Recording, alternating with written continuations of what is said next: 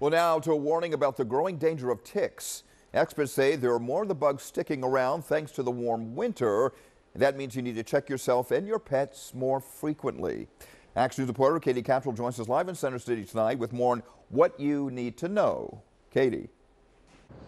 And Rick, that's exactly right. Experts say you will be seeing a lot more ticks because of that mild winter that we had. It wasn't cold enough for a lot of those ticks to die off, which is why now it's especially important to use preventative measures.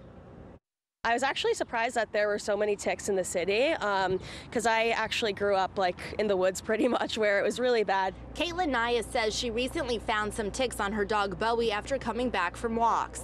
Behind the ears, yeah, I noticed that they're around his face the most times. One of the concerns that some of these ticks may carry Lyme disease. Our 6 ABC data journalism team compiled this map of the number of cases by county in 2021.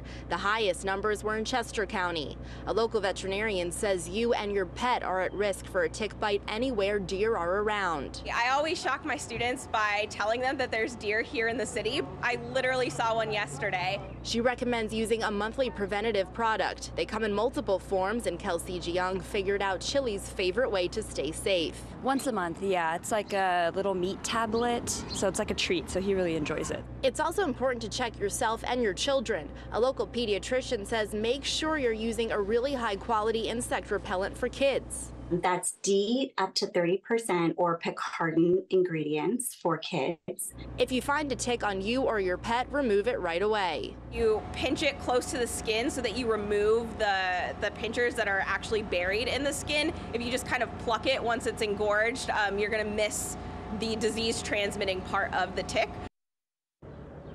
And experts say once you remove that tick, take it to your local doctor or to your veterinarian so that they can run a test on the tick for Lyme disease and other tick-borne illnesses.